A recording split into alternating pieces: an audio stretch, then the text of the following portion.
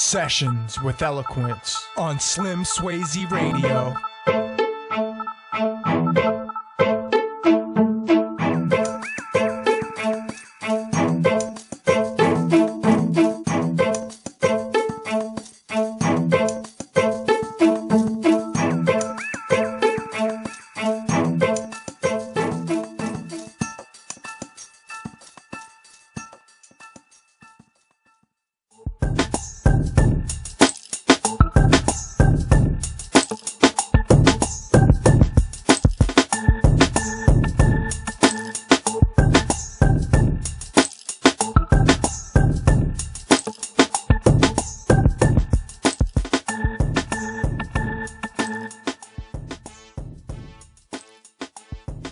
This is your host, Eloquence.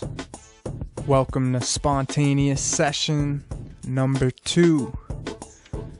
Just want to do a little overview of the next couple weeks in the United States. There's quite a few events going on for the end of May that I just wanted to cover real quick. Starting on May 18th and 19th, we got the Group of 8. G8 is going to Camp David. The original plan was to have this meeting in Chicago. But in Chicago, on May 20th and May 21st, there's going to be a NATO summit going on. And they moved the G8 out of Chicago to Camp David. Now, for those of you who don't know what the G8 is, it started as G7, which is the Group of 7, and that was originated in 1985, and it's an international organization that facilitates quote-unquote economic cooperation. The original members were the United States, Canada, France, Germany, Great Britain, Italy, and Japan. And in 1998, they added Russia to make it the G8. And there's also what is known as the G20 that expanded the G8 in 99 to include also Argentina, Australia, Brazil, China, the European Union, India, Indonesia, Mexico, Russia, Saudi Arabia, South Africa, South Korea, and Turkey.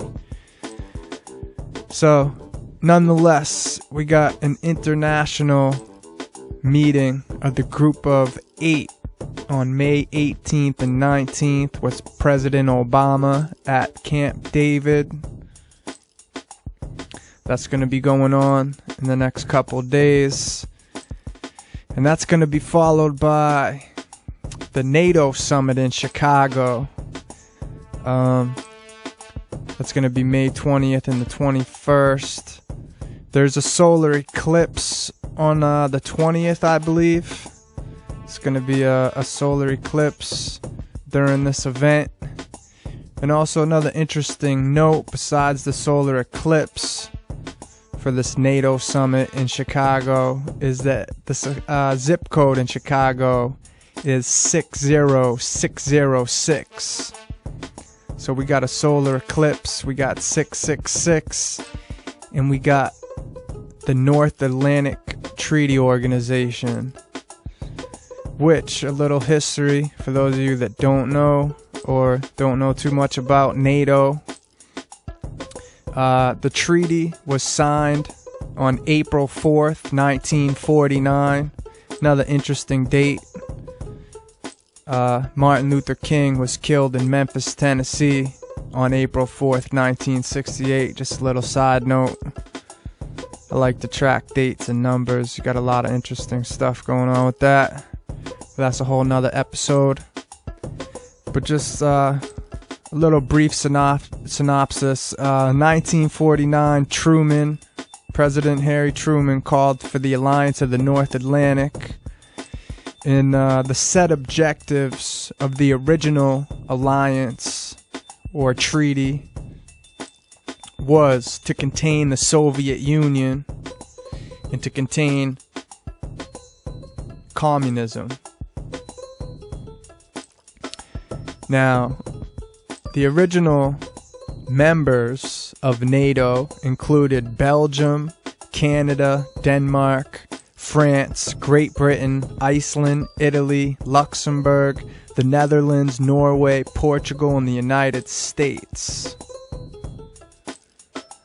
Those were the original members. Now, the current members up to date also include, and added in 1952, was Greece and Turkey, in 1955 Germany, in 82 Spain, in 1999 they added the Czech Republic, Hungary, and Poland. In 2004 was a huge year. They added Bulgaria, Estonia, Latvia, Lithuania, Romania, Slovakia, and Slovenia. And in 2009, Albania and Croatia were added.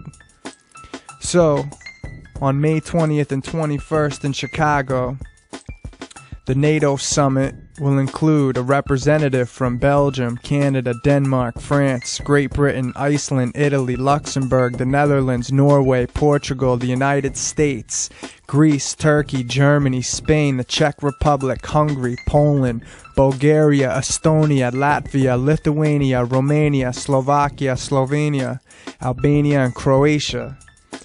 As you can see, from 1999 to 2009, they practically doubled the size, and that's all recent.